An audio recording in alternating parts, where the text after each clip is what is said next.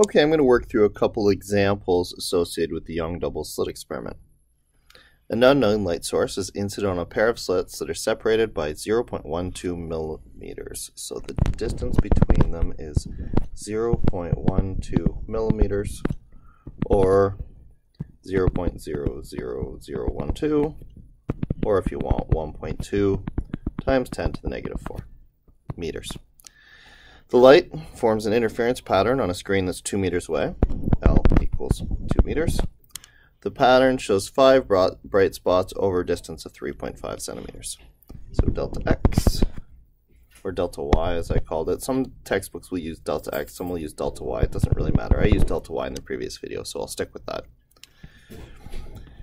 In 0.035 meters, I have 5 bright spots. So 1, 2, 3, 4, 5, and my point here is that I have 1, 2, 3, 4 actual delta y's. If I have 5 bright spots, that means 4 delta y's.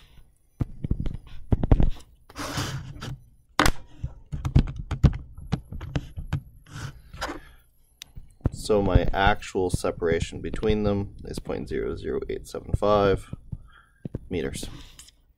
Okay, so we want the wavelength. So the formula here is delta y equals lambda L over D. So 0.00875 equals lambda times 2, 0.00012. Okay, so times 0.2312 divided by 2, and I get a wavelength of 525 nanometers. Sorry, I'm skipping a step here. My calculator says 5.25 times 10 to the negative 7 meters. Nanometers are times 10 to the negative 9. So all your visible wavelengths are going to be on this order. So what you do is, typically the way they're stated is in nanometers, and so to go from 7 to 9, I'm going to multiply by 100, and that's why I have 525 nanometers.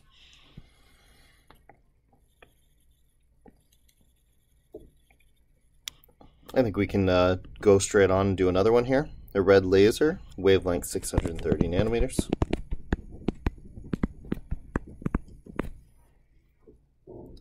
Is incident on slits that are separated by 0.042 millimeters.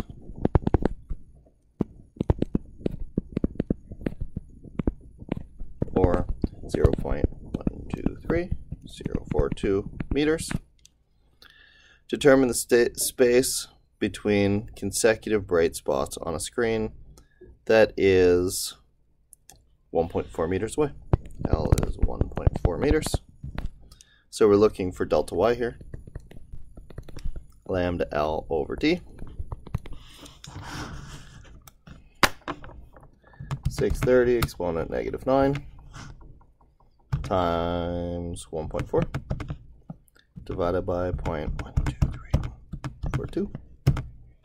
So I got 0.021 meters, or 2.1 centimeters.